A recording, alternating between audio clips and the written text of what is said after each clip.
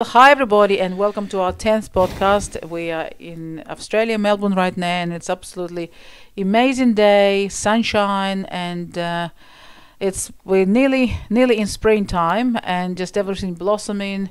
We've got I never heard so many bird noises, around our area. It's just like everything is Oh just yeah, but I think blossoming. that's also because of the Correct. pandemic. Because Pandemic. everybody's at home, so all the birds are coming out, which is great. It's not just the birds, like we just suddenly realized we've got so many different varieties of birds, and we can hear any cockatoos, and we can hear any kookaburras, laughing at everybody at our situation, and it's just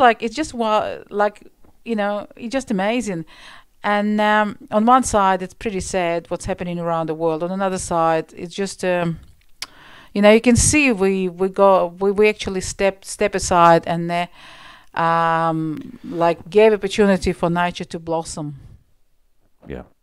But what we're going to talk Well, I about was thinking, today about. I was actually thinking about how abstract art, I think, is really unique in the sense that.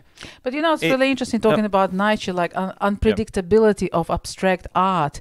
It's exactly like nature is unpredictable. Like for example, wind can create something else on another.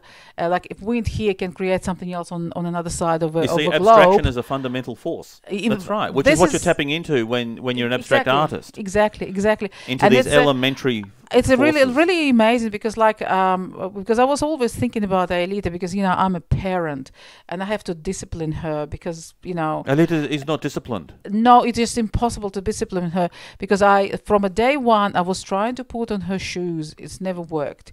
She's 13 now and it still didn't work. She is with the bare feet even at the concerts when she's Yeah, but here playing it's her- actually cold play- in winter, and she runs around barefoot in winter, and you It's- can't do and anything. she said it's warm, and that's it. Like I was trying to do everything possible.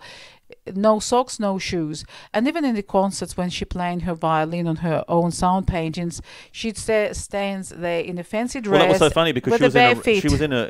a museum, a traditional, an old, established, Italian. conservative, traditional museum, and then she's running around barefoot in You the know, Rome, she's in the just heart of free, Rome. complete free spirit. And her feet are totally dirty because she was running around the grounds before the Oh, concert. yeah, they're black.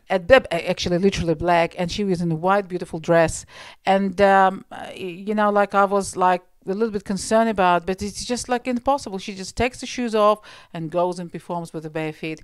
And it's really interesting because it's all like about connection to the earth, connection to the ground. It's all like freedom, and it's just it's unbelievable that just like I learned so much from Aelita because you go somewhere with her and it's always adventure. It's always like, if Aelita is somewhere not around, where I should look for her? It's obviously in the trees, Yeah, at the top of the tree. It's the top of the tree, yes, 10 meters above, on the topest eucalypt. And you just like, I get in heart palpitation and I can feel like I'm just like so nervous and so stressed because doesn't matter what happens, I won't be able to catch her. But, like she's just like a monkey. She just like crawls there and it just, it's She's a total free spirit. it's free Anyway, spirit, yes. it's interesting. Yeah. So what I wanted to talk about was, it's never really discussed. It's just this whole idea that abstract art is not just an expression of abstraction in and of itself, like in a really closed, limited way. It actually is constantly used and has been used to directly influence figurative art, and it has a significant presence in figurative art, and it also has played a really important role in conventional music. Abstract music and abstract composers, and for example, there's a German guy called Stockhausen, and he used to do what is called music concrete. So it's a literal translation of that means concrete music. So it's actually music made up of entirely natural, non-conventional musical objects. So you'd be using things like springs or bits of wood or bits of metal or bells or static from a radio, all these kind of things in around us that have nothing to do with conventional instruments. So he would never use a conventional instrument in any of his recordings. Anyway, and it was, of course, completely abstract because there's no sense of, scale or melody or tonality or anything like that. But the really interesting thing is that the Beatles, I'll give one very specific example. The Beatles actually heard this in the 60s. I think Paul McCartney was actually listening to this guy, Stockhausen, in the 60s. And and of course, the 60s was kind of a really interesting period, this sort of transitional period where there was sort of so much experimentation and sort of freedom, and I don't know, people were just really conducive to new ideas and experimentation. And anyway, I think Lennon and McCartney. It's after conservative 50s. Yeah, exactly. Well, it obviously was like people. It's like a bottle. It's really. The interesting thing is, people say the 50s were conservative, but they actually weren't. Because if you look at it, you look at the whole James Dean thing and all that sort of thing. It was all about rebelliousness. The 50s was actually an incredible time of rebelliousness. But on the surface, we had all we were ever fed in sort of movies. And in the mainstream was this idea of conservatism, but underneath it was bubbling all this rebelliousness, and that probably you could say was bubbling along, and then it kind of really erupted in the 60s, and it basically kind of overwhelmed all the conservative society. So anyway, so what happened was that Lennon and McCartney were actually listening to this guy's kind of, if you listen to it, it's really sort of crazy. It's just all these what seems to be just all these really, really random sounds for hours and hours on end. But the interesting thing is, because they were musically minded, they took all that away with them and then allowed it to sort of percolate in their minds, and they managed to fuse it together with conventional music, and they actually came out with you can probably hear this it's actually evident in several of their albums, but the very famous song "A Day in the Life" from Sgt. Pepper's Lonely Hearts Club Band is unique because the chorus is just a whole completely atonal violins. It's just like noise, and then it goes back to the actual song. And then there's all these other moments in their songs where they're using completely unconventional musical ideas, and that directly came out of their exposure to avant-garde music. Now, the interesting thing is that you take a painter, a conventional English painter like Turner. Now, if you look at a Turner, he'll have all these sort of clouds and a sort of a stormy ocean and all this sort of thing, and there'll be a ship, in the middle of it. But if you hold your hand up and blot out the ship, or the one figurative object in it, the rest of the painting looks completely abstract. So you could say that a painting of some of the elementary forces of nature, especially continually morphing or continually moving, like water, giant bodies of water or clouds or whatever, inherently look abstract. And so I think even the seeds of abstraction were sort of planted in paintings like that, where you could probably say that 90% of it is ostensibly abstract, except for one figurative object. I mean, it would be like taking, for example, if you took a pollock or something and then stuck a a figurative object, you painted a figurative object somewhere in the middle of it, then you would immediately recontextualize the whole painting and consider it something else. You would consider the object being inside some sort of specific... You would reconsider all the surroundings as not necessarily being abstract anymore, but as being the context for the object itself. So you'd sort of reassess the entire image. But by removing the figurative object, by not having anything figurative in it, we automatically call it abstract, even though it could quite conceivably be just a reflection of a part of nature. So that's to do with our perspective.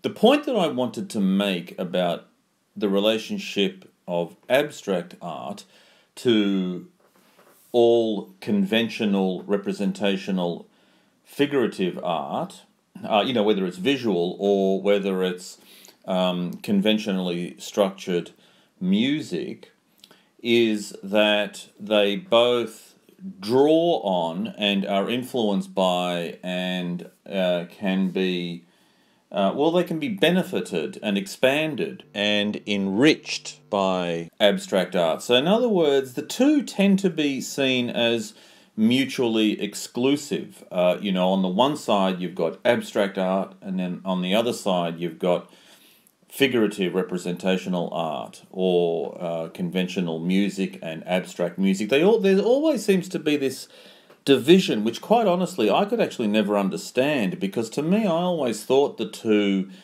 were interrelated, but there was this generally accepted arbitrary division between the two. So I just wanted to make the point that Aelita's abstract art has two very important functions, you could say, if you wanted to talk about the functionality of art. On the one hand, it is to dive into the entire world of abstraction, to be totally free of conventional styles and techniques and let's call it slavery to figuration, to allow you to freely and independently experiment without any boundaries, without any restrictions. Then on the other hand, it serves a really crucial function to influence figurative and representational art. So in other words, the whole point is that it should be an enormous wellspring of influence and inspiration by artists who would normally operate in a purely figurative, representational, conventional area. So that, on the one hand, they would look at Aelita's art and maybe expand their own techniques and their own style and their own use of materials, even though it is completely in the service of strict figurative representational art, or predominantly figurative representational art. By seeing the enormous spectrum of possibilities that abstract art presents, it becomes something that you can actually draw on and use in conventional art, and exactly the same thing applies to, which is why I brought up the Beatles and Stockhausen. It's the exact same point applies to the influence of abstract music, and why it's actually crucial. It's actually really critical to have abstract. To have the abstract arts in general is really, really critical. In other words, you will be drastically limiting the progress, if you like, or the possibilities of conventional music and conventional visual art, or any conventional art form, if you don't have a very vibrant and healthy output of abstract art. In other words, the two are necessary and they have to coexist. So that's just the point that I wanted to end the podcast on. Because most people, I think look at abstract art. They look at Aelita's abstract art, and Look, a lot of people absolutely love it, and that's really fantastic, and I'm so happy about that. And Aelita's so glad. It makes her feel so good that there are so many people around the world that love her art for what it is. But I think a lot of people miss the point that Aelita is also, by virtue of being an abstract artist, she's also engaging with, in a sense, you could say it's a latent influence in the conventional arts, in the sense that it's really just waiting for somebody to come along and see all the possibilities of incorporating aspects of abstract art into the conventional, figurative, representational spectrum of art creation. And they both have to thrive. In other words, if we only concentrate on one or the other, like if you were to only concentrate on minimalist art or conceptual art or whatever, or something that's very conceptual or exists in a very abstract kind of realm, at the expense of conventional, figurative, representational, then both types of art will in the end suffer. So in other words, they both enrich each other, and they both really, really need to exist. But because abstract art is far less appreciated and viewed with far more suspicion, you could say, than conventional art, there's a sort of an onus, if you like, to really support abstraction, not only for its own sake, but of course, as I was saying, for all of the benefits that it brings to conventional art. So that's just the point that I kind of wanted to end on for this podcast. Thank you very much for listening. Very good point. Thank you.